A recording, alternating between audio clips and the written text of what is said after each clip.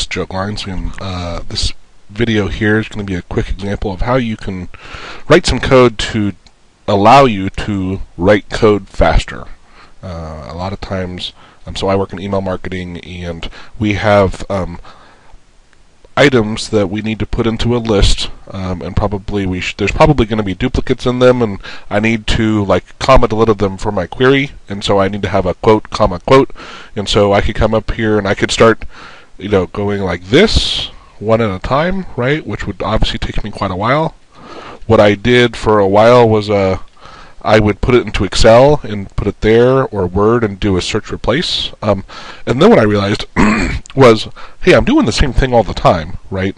So why don't I write a little program to go and actually do the quote, comma, quote, and then break the line, take the next line, and pull it up here. But before I actually even do that, let's dedupe it, right? Uppercase it, because I always want to have uppercase. So there's a lot of processes I normally go through that I do that I said, you know what, if I put this in a program, I can reuse it over and over and over.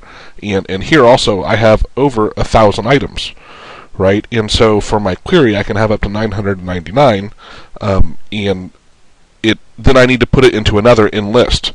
And so I'm actually going to launch. Let me launch my script launcher, which is where I have the code that will what I want to use here.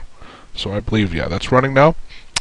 And what I can do is highlight everything, and then this is my script launcher, and I can say, okay, my SQL help stuff. And right now, I am going to, let's just say I wanted to sort, uppercase, dedupe, and count, right?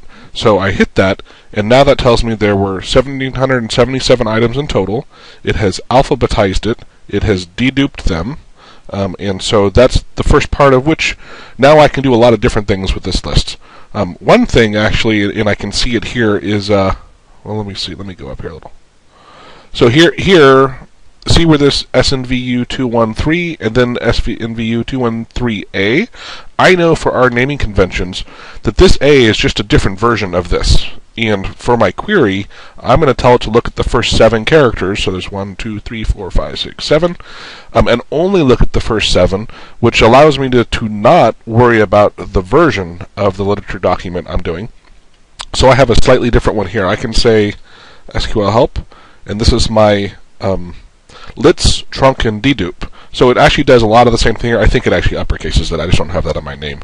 But it'll truncate it at 7 characters and then run the dedupe, which will get rid of that example. And let's see, I think it gives me the count. Oh, it didn't. But notice now, this is how many rows there are. Right now there's 1,444, whereas before I think we had around 1,700. Right. So now I have 7 characters all broken out in different lines. And let's say now I need to break it into the first group. I can have up to 999 items, with it being in this format where it would be like this, right? I can have that up to 999 of them, and then I need to create a second group. But of course, figuring out where that is can be really hard with doing a regular search replace. So what I've done is I've just built a program that looks for that. So I can say, okay, now I'm gonna enlist. This is my enlist SQL wrapper, and I gave a little reminder here for me, so it's quote, comma, quote, and I can click that. And what that does is it just did it.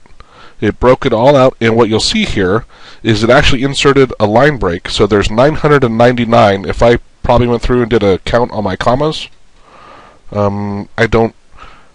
It doesn't matter, but I know it does 999 because I know I've used this plenty of times. And then I do it here again, right? It put what's left over, and if there was 4,000 items, it would have broken them into equal groups. So this is really quick. I can go put this stuff into my query. Let's say also I just hit undo. Let's say instead of doing that I was going to put it into a matching pattern. Let's say I wasn't going to just grab the first 7 characters, but I wanted to say, oh, you know what, I want to say it begins with these first 7, and then I use the like command and use a percentage on the end here. So what I can do is I can say SQL help. I have pre-built this to go for our web tracking table, and I click that. Now that puts the qualifier to first say uppercase our web tracking field, the entity ID field, tell it to look for like, the literature document, and then a percent sign, meaning it begins with these first 7 characters and then anything after, or and it does the next one and the next one, next one. This obviously is a inefficient way for us to run our query. So, which is why for us, I look at the first 7. I can do an in list. It's going to execute much quicker than this would. But I just want to give you guys an idea that, hey, depending if you're doing the same thing over and over, right, you can write a program that will automatically take care of it. And let me just real quickly here.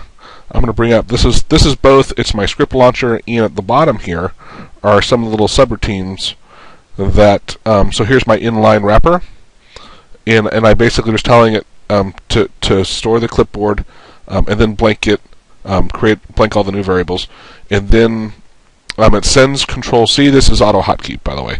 So it sends Control-C, copy whatever text you've highlighted to the clipboard, and this is just waiting for that to populate.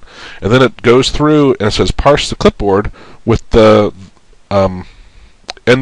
that's a beginning line and end of line, and it loops through that. And somewhere in here, I forget, I haven't actually looked at the code. Here's where it's creating groups in 999, but it actually counts how many times it does it and then breaks it. So down here is where, when it reaches 998, then the 999th one, I think as well, will insert the line break around that. And then here at the very end, somewhere in here, we tell the clipboard to equal our new thing that we've just created, and then send, and then AutoHotkey, the caret thing here is the control. So send Control-V, and put it back. And then this is actually just restoring, so that whole process here in the very beginning, what was on the clipboard, I store it, and then after I do all of our cool stuff here, I just restore the clipboard to the original content. So my clipboard actually still has what I had before, so I don't lose if there was something I wanted to use, I still have it. And all of that, right, is done in what, maybe 20 lines of code. And it's very easy. And it's probably, I'm not a programmer, this isn't, I'm sure, efficient code, but it works great. The next one, the sort, dedupe, and count. AutoHotkey has a thing in here somewhere, so the beginning parts will all be basically the same. But then I just tell it to sort the values that we created from here. I think the U is to unique them, and then to sort them in a certain order. But it's super easy, right? And then you send it back, and here's where I'm displaying how many there were in the response after you've copied it, deduped it, and then you send it back. But I wanted to say, like, okay, now how many rows do I actually have? Just because it's easy to do. Here's my trunk lit dedupe. So in here, I say basically our literature at the beginning of the row. It has, this means look for a string character.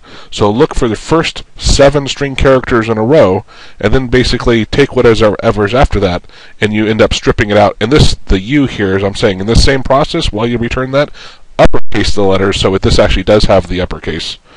And then I dedupe it, and then send it back out.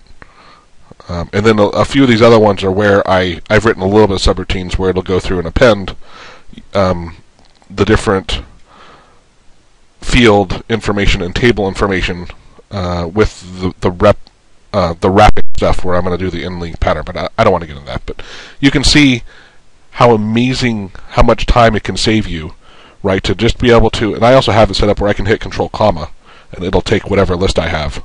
So the Control comma sends, it triggers the same program that you just saw that will run this, break it into different lists.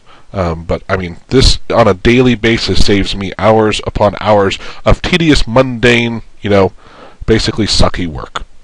Thank you.